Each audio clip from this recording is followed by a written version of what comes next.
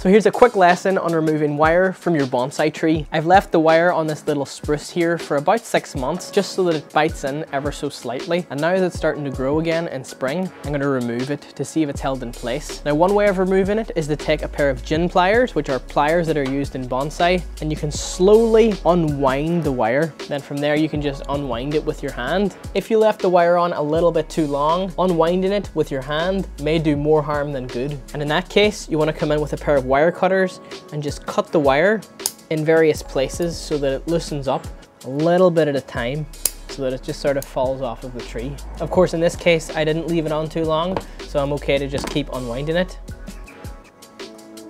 It's bitten in a little bit to the trunk, but not too much that it will leave a scar, and it will grow out over time. And it was also left on long enough to create this beautiful shape on the tree. Remember to subscribe and like for more bonsai tips.